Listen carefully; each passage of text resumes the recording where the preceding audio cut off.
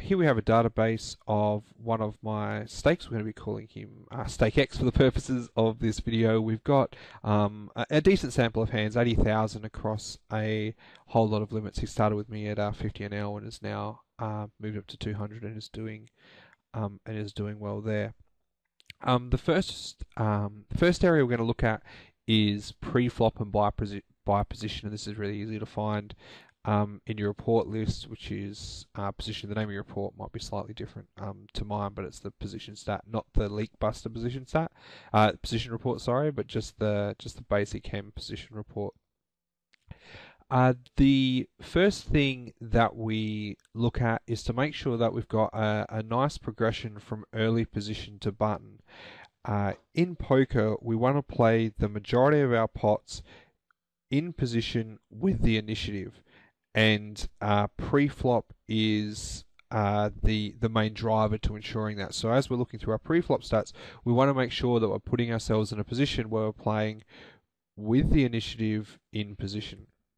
And so what we're looking at here first is to make sure we've got a nice progression from the amount of hands that we're playing from early position to the button.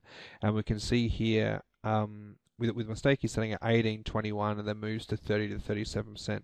The important thing that we'll be talking about throughout this video is that it's not all about making sure that we're hitting certain percentages. When we're micro stakes players, or we're beginning or quite poor small stakes players, and making sure that we hit certain stats may or may not be more important, which is the leak buster approach to hem analysis, if you like, is making sure that your stats are within a certain spectrum.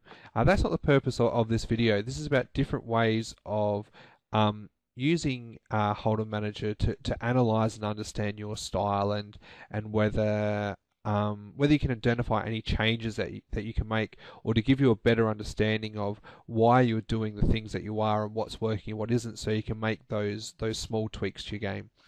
And so the important thing here is that we do have a very large difference between our early and middle position ranges than our cutoff and button. A more standard tag that plays sort of the 22-18 sort of stock center tag. Around them, I'm looking for around about 11-12% from early position, 14-15 from middle, and then coming out to say 25, and then around about 30, anywhere from like 32 to 40% of the button. But the main thing is that we've got this very large progression from early to middle out to the button, and then this means that we're playing the majority of our hands in late position, which is where we want to be at.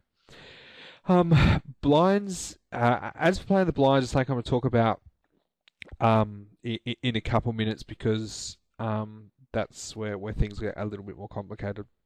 The other thing that I want you to look at in your stats is making sure that you've got a very little gap between your VPIP and PFR by position. So we can see here 17-17 by early, which is what we want to see.